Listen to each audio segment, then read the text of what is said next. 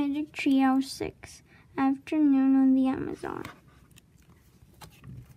Prologue. One summer day in Frog Creek, Pennsylvania, a mysterious treehouse appeared in the woods. 8-year-old Jack and his 7-year-old sister Annie climbed into the treehouse. They found it was filled with books. Jack and Annie soon discovered that the treehouse was magic. It could take them to the places in the books. All they had to do was to point to a picture and wish to go there. Jack and Annie visited the time of dinosaurs, knights, pyramids, pirates, and ninjas. Along the way, they discovered that the treehouse belongs to Morgan Le Fay. Morgan is a magical librarian from the time of King Arthur.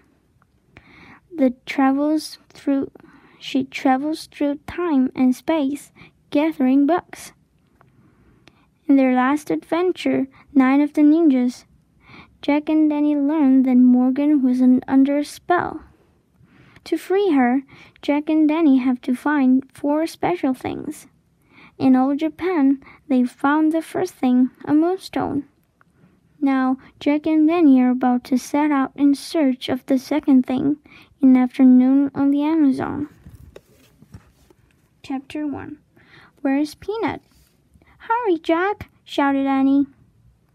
Annie ran into the Frog Creek oats. Jack followed her. It's still here, Annie called. Jack caught up with Annie. She stood beside a tall oak tree. Jack looked up. The magic treehouse was shining in the afternoon sunlight. We're coming, Peanut, Annie called. She grabbed the rope ladder and started up. Jack followed. They climbed and climbed. Finally, they climbed into the treehouse. Peanut, said Annie. Jack took off his backpack. He looked around. Sunlight slanted across a stack of books. Books about ninjas, pirates, mummies, knights, and dinosaurs. The letter M shimmered on the wooden floor. M for Morgan Le Fay. I don't think Peanut's here, said Jack. I wonder where she is, said Annie. How do you know Peanut's a she? Asked Jack. I just know it, said Annie. Oh, brother, said Jack. Squeak! Annie laughed. Look, Jack! A small pink sock was moving across the floor. Yesterday, Annie had turned her sock into a bed for Peanut. Annie picked up the tiny lump. Squeak! A brown and white mouse picked out of the sock. She looked from Annie to Jack with her big eyes. Jack laughed. Hi, Peanut, he said. Will you help us again today? Asked Annie.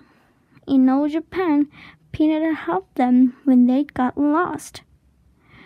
We have to find 3 more things for Morgan, said Annie. Jack pushed his glasses into place. First, we have to find a clue that tells us where to begin, he said. Guess what? Said Annie. What? Said Jack. We don't have to look very far. She pointed at a corner of the treehouse. In the shadows was an open book.